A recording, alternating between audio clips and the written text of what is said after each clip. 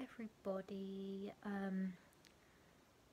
Coming at you with another bright red face video because I had a really hot shower and then I had to blow dry my hair, and even though my hair is really short, it's really really thick, so it takes about 25 minutes to blow dry even though it's short. I even have my head shaved at the back to take some of the weight out, like an undercut, and it's still ridiculously thick. Also, if I have a little bit of a lisp, which is a little bit annoying, it's because I have my tooth whitening stuff in. So I've got like a tray in with my tooth whitening stuff in it. So yeah. My teeth look quite white on camera anyway, but I drink a lot of tea, so I get like that yellow sort of staining from it, which is a bit annoying, but I can't stop drinking tea because I love it. Yeah, I also whiten my teeth with professional whitening stuff, not like bought, high street shops like Boots sell like the kits and things like that, and celebrities always are like, paid to say things about the ones with the like little electric light that you put in your mouth. But yeah, they don't work as well.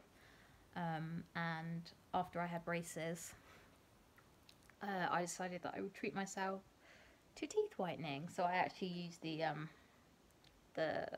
Polar Night. Comes in a little syringe like this, and it comes with a little bit like that you put on top of where that white cap is, and then you put it into the tray and then put it in. Don't know why I'm giving you a rundown. That's also why I've got this quite heavy lip balm on,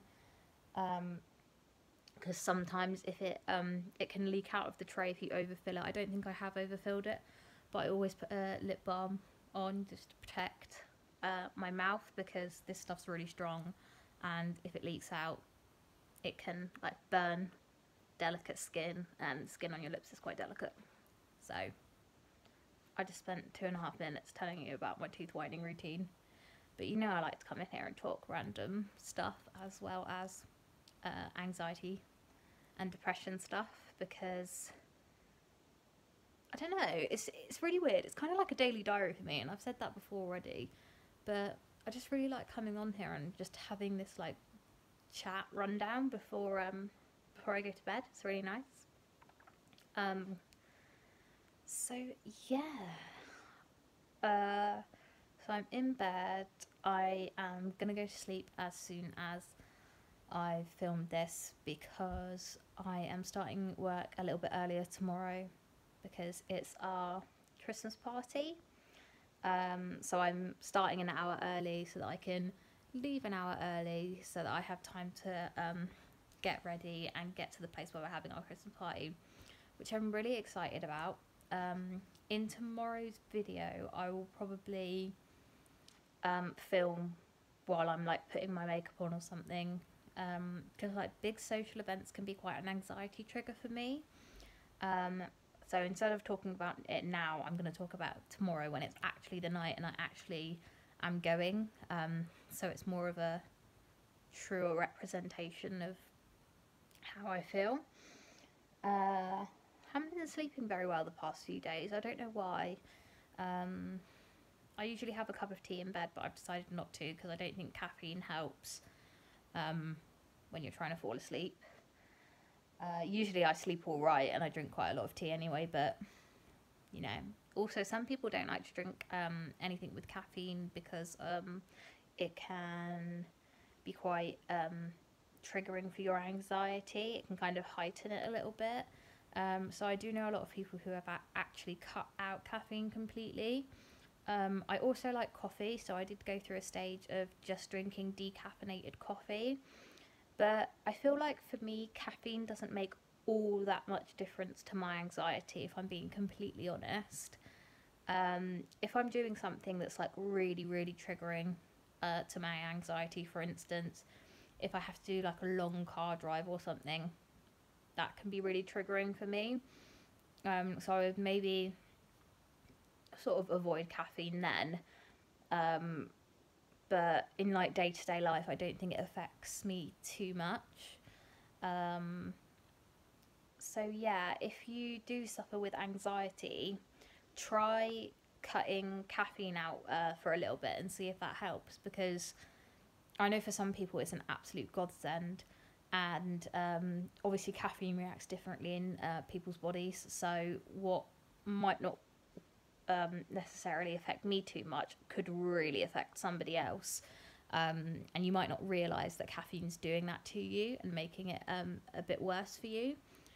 So definitely give it a go. I feel like this is kind of like a tips video for coping with anxiety. So another tip would be having a nice bath. I think I've said that in another video, but that can be really, really relaxing. I read this thing, which is really, really weird, but I read this thing that like the reason like the human race as a collective likes to bathe, as in like not showering, actually getting in a bath, is because being like submerged in water simulates being in the womb, and it can be really, really comforting for some people, which makes a lot of sense actually. Some people hate baths though, which is fair enough. I love a bath, but I can only stay in for about 20 minutes before I get too hot, and then it starts to stress me out and I have to get out. But I can't just have like a warm bath, it has to be like hot. So it's my own fault really. Same as my showers, that's why I'm always bright red after I shower. Oh, I just tugged my lightning cable. Another good one is essential oils. I really, really like essential oils. I mean, I already mentioned that Reiki works really, really well for me, and that's a really holistic approach. And I think burning essential oils is as well. But lavender, burning lavender, or diffusing lavender. I have this like diffuser. You can get them off Amazon, and it like mists it, so you get the smell, but you don't have to burn it. And the mist is like cool, so it doesn't get hot. Which can be a lot safer if you have small children or if you have pets and you don't want to burn something in case they burn themselves. So the diffuser can be a really, really good option. If you go on Amazon and just put in essential oil diffuser, it's like a little bowl with a little dome on top, and the mist comes out of the top, and it's literally just water inside. You fill it up with water, dot your essential oil in, turn it on. And I have one that has like a mood light on it as well, so it like changes colour. And it's kind of like, you know, for a lot of senses, because obviously you get the smell from the essential oil, you get the sound of the water, which can be really relaxing. It's like a really light, like bubble, kind of misty sound. And then you also have the light, so that's visual. So it works really well for a lot of people, because different things, you know, people react differently to different sensory things. So having all three is just brilliant. So yeah, I would definitely give that a go because it's really, really good. I also use this, which is a body lotion by Lush, and it's called Sleepy. I have the body wash as well, which smells absolutely gorgeous. It's lavender and organic cocoa butter and oatmeal, oats, all natural ingredients. It also has tonka in it. Tonka is such a nice smell. It's like, it's sweet, but it's like a deep sweet, if that makes sense. It's like a really rich toffee. That's what I would describe it as. It's like a natural toffee. That's kind of what it's like. But people have absolutely, I love Lush anyway. I use a lot of Lush products, and I've had this for a while. But I've seen a lot of articles as well about how it's really, really helped people sleep, and people have also used it for their kids to help them sleep. I actually read an article from a mum who had a child with autism, and he had really, really bad trouble sleeping. I think he was about 10 or 11, really, really bad trouble sleeping. And she heard things about this and she used it, and it helped him sleep. And it was like the only thing that could help him sleep, because obviously she tried everything else. So yeah, I would recommend this one. And if you can get the body wash to go with it, it's like so dreamy. Like, just have a shower or a bath with that, wash your body with that, get out, put this on. When I don't feel like moisturising my whole body, because let's face it, that takes time. Sometimes just before I go to bed, I'll like rub it into like my chest or like my forearms, and it just smells so lovely and it gets you to sleep really, really well. So that's another good one.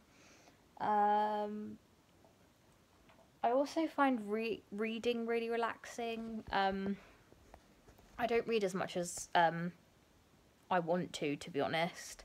I have to admit, like, as much as, you know, too much sort of being on your phone isn't necessarily good for you, especially when you're in bed and you're trying to go to sleep, but you're scrolling. Like, I'm a serial scroller, I can't help it. Like, Instagram, I am just scrolling, I'm on the explore page, just looking at different things. Like, I just can't help it. I feel like I'm quite a nosy person, but then I'm also like, I don't mind people being nosy towards me, which is, I guess, another reason why I'm doing this as well, because I don't mind.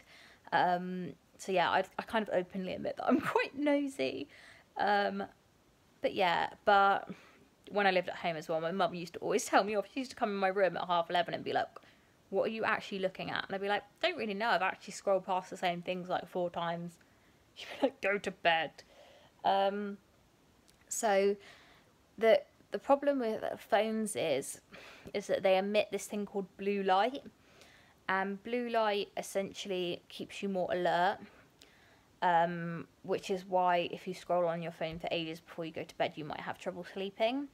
And I would say that getting a good night's sleep can be really beneficial for your anxiety. You've got a clearer head, you can think clearer. You know, when you're tired, you feel generally worse anyway. So, you know, kind of getting a good night's sleep can be really, really good for your anxiety, you know, just to feel a bit fresher in the morning.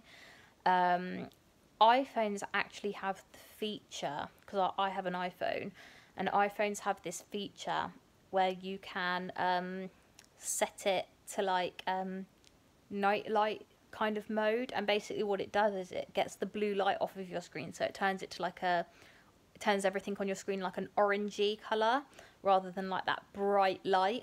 Even though it's called blue light, it's not actually light that's blue. It's like bright light. They just call it blue light for some reason. So yeah, that can keep your mind really alert. So try to switch off, or if you're a serial scroller like me, try to at least use the night mode on your phone to turn your screen orange so that you're not taking in lots of blue light. Another tip I have as well is to use meditation apps. And now meditation isn't like when you're on the floor and you've crossed your legs and you're going like that, like how people typically think of meditation. But you can get apps. I had an app. There's an app called Calm, I believe.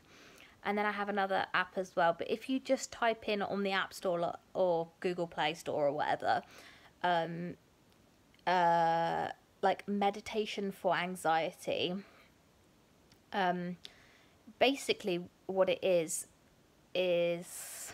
when you're laying down, just before you're about to go to bed, you like listen to it. There's lots of different ones, but this is my favourite one. You listen to it, and it speaks to you and helps you drift off, but in a way that's like meditating, so it can be really relaxing for your anxiety. And you basically start from your toes and you relax your whole body from your toes to your head, and at the same time the voice is it's giving you like positive affirmations. So it's telling you, you know, you're going to do great, and you know, not to worry about things that haven't happened yet and things like that. And it can just be like a really nice alternative when you're going to bed. I would definitely give that a go as well, because it does really work. I really like doing that, and I do use those apps. But then you can also, they also do other ones as well that you can listen to when you're actually having a panic attack. I've used them before and they're quite good. It just helps you control your breathing a little bit better, and someone's kind of coaching you through it. So you can just purely focus on their voice and being calm, and, you know, without sort of trying to sort it all out yourself and getting a bit overwhelmed. So yeah, I would say those are a few tips for anyone who suffers with anxiety. They're things that work for me. I'm only telling you things that I've experienced and things that work for me. But if you have any really good tips, leave them in the comments or message me them. Like, I love to hear other people's views and what works for them, because then you can try it out and see if it works for you. And if it doesn't, oh well, you tried it. But if it does, it could be really good for you. So yeah, I didn't really know I was going to do like a tips video today, but that's kind of how it started off, so I thought I'd just go with it. This is day 17 now.